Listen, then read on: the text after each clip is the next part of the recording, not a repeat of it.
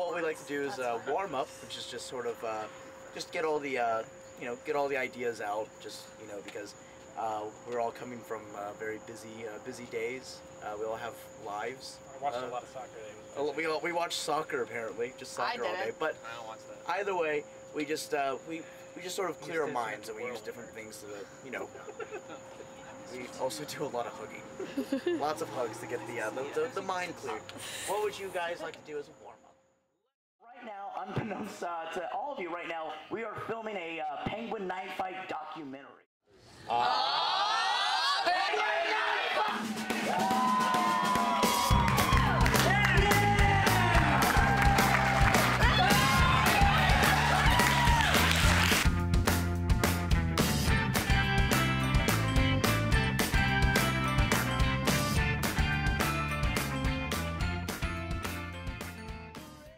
For a class assignment, I had to go to SAC Comedy Lab, and afterwards, after our show, I actually had made friends with some of the improvisers. About a month or two later, an old improv troupe and I were supposed to open up for another improv troupe called UCB, Upright Citizens Brigade, that would travel into UCF. Crystal's group in UCF, it just disintegrated. So she needed a lot of people to just get in and fill this spot up because you got to open for the Upright Citizens Brigade. She came to SAC Comedy Lab and met a bunch of us after a Tuesday night Lab Rat show and mentioned that to us and said, well, I'm supposed to have this performance for opening for UCB, but I don't really have any improvisers. And we were like, well, we're improvisers. When that showtime came up, when it was literally 20 minutes before we were about to, open up for Upright Citizens Brigade, we met them. They were really cool. They're like, thank you so much. It means a lot. You guys have a name for your group? We literally went, no, we don't. We met a day ago. So we were all there waiting to go on, and we realized we didn't have a name. And so we started throwing out all right, pick 3 letters. WPD, and you're like, Wombat Patrol Department. We're like, nope, that's stupid. Tony Rechtenwald, one of our original improvisers, came up with the name Penguin Knife Fight. Penguin Knife Fight. Penguin Knife Fight! Yeah, we just made up that name 5 minutes ago, and we're here to make you laugh. And that's how we got our name. Wait, this is a minimum security prison. I know. I really wish you'd pull your pants up. Oh no, they ain't going nowhere. But wait a second. Are you Boner Bo? The one and only. Oh my God. I've heard things about you. What have you heard? Well, for starters, you have a boner. Yeah. I guess I think we had this Natura spot from when Improv United was together, but we were very inconsistent and we weren't always able to get people to come, and it felt like it wasn't really put together very well. So we had already had this spot, and Crystal was like, hey, let's keep this going. We'll start this Penguin Knife Fight thing. We'll start it and keep doing it here at that same time slot. And it kind of blew up from that. But babe! Hey babe! What? I'll do that thing you like. The one thing that I only do once a year. Pray?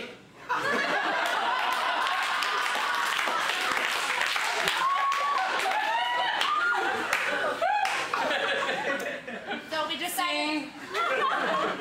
we decided Jesus wasn't a part of our relationship. Hello? Have you seen my corner, my Jesus corner? Christ here, Christ everywhere. That's why I watch True Blood. Improvisation has a philosophy, which is, it's hard to do. It's hard to put in practice, but it's a staple, is that anyone can improvise. And life is improvising. Conversations are improvising. It's such a eclectic word that it's just making things up. That's what you do when you're talking to people. You make things up. A lot of the techniques in improv is living in the now and just saying yes and. If you can do those simple fundamental things, I mean, you're pretty much doing it on a regular basis. There's things like, never say no and stuff like that. What that means is just don't deny the reality that is happening in front of you. Don't negate what's already been set in the scene or set in life. Don't negate what you're already kind of working to. And we're trying to build characters out of thin air, and a lot lot of times they're funny, but sometimes there's always a very real component.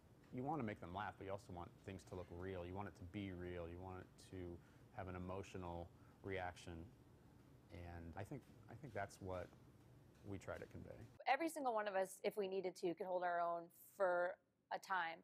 But it is that the awesomeness of improv versus stand-up is that you have all these beautiful safety nets around you. And not, a lot of people think safety net is a bad word, like a bad term or like a weak term, but that's not it at all. It's that, wow, I can feel free to do whatever. I'm the base jumper of comedy. Fuck it, I can jump and I'll get caught. I'm not gonna die, except some base jumpers die and we don't. I was just informed by my manager that I'm not really allowed to take the cheese sticks back. So Okay, thank you. That's a little rude. But yeah, all right. yeah. What do you think about that? Oh, great. Freeze, Tim. Continue as Christopher Walken. Well, you know, that movie he was in. Okay, so I'm just gonna stop you right there. If you guys want to order anything else on the menu, that's fine. Unless you want, you're settled with the cheese sticks. We're good. Perfect. You're All right. Great. We're great. Brilliant. Horny. All right. See you later. Thanks. You're welcome. Yeah. No problem. What do you think? Oh. Whoa. Whoa. You all right there? You okay? I've got a feeling in my loins. Sounded that was closer to Christopher Walken. In your voice? Yeah, I gotta go for a walk-in. I'm never improvising with another improviser. I'm always improvising with friends. It's good chemistry that creates good improv or good work. I think it's super important for us to continue that kind of creative push and support in the community that we have, because it's something that brings people together as a community by doing this kind of art and everything. From a performer perspective, and I know this personally, having creative juices and everything, if you don't get them out every now and then and stuff, it's tough. Like if the creative types, you need an outlet to get it out of your system because it makes you feel good. For some people, it's almost therapeutic. In my case with comedy, I love to laugh, but I love making other people laugh. So that's a huge thing for me. You got to collaborate, and you have to understand that other people are going through their own creative juices and blocks, and they need your support, and you need theirs, and it's without each other, we have nothing. This is life. This is what life's all about, is to connect with other people and then share who you are with them through whatever medium you are comfortable with. It's really important to have a community like that, to understand that this is the way I want to live my life. I want to live it to the fullest, and I want to live it doing something I love doing. Creativity is, in my opinion, what makes the world go round. It's what everything is based on. It's how just life happens, how we solve problems. We need performances and arts and other things to bring all that to the forefront and show that. I'm glad that we built something a part of the community, because I think collective collaboration is key to anything for a city to work or thrive in. Because when I lived in Chicago for even a month, I just saw what improv could do when it has the time and the talent and the collaboration. It'd be nice to do, maybe pack up, get a weird van and just go around the country and do shows at colleges. Get paid, not get paid, who cares? You know, everyone's just having fun, but I'd love to see it continue, and I think it definitely has the potential to do so. I really hope that we stay as a really cool group, a cohesive unit, because I really like working with these guys. That's why I do it. I really do it for the fun of it. You know, it's super fun. I wouldn't do it if it wasn't fun. And that's why I'm here, because I love having fun with those guys. They're some of my best friends, and it's just really cool. We all gel when we're on stage, you know? It's a lot of fun. I think that's what makes PKF stand out a little bit. Is that we're inviting you to come watch us be friends with each other, and we friend each other pretty hard.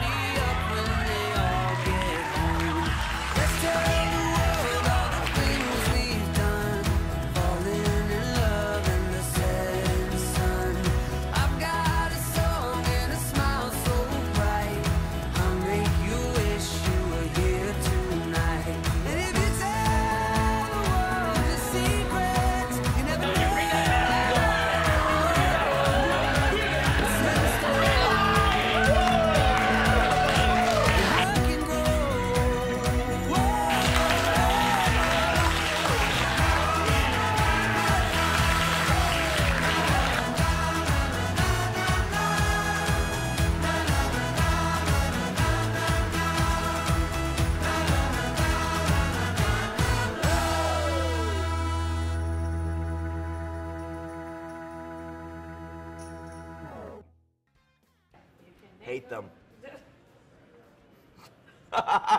Next question.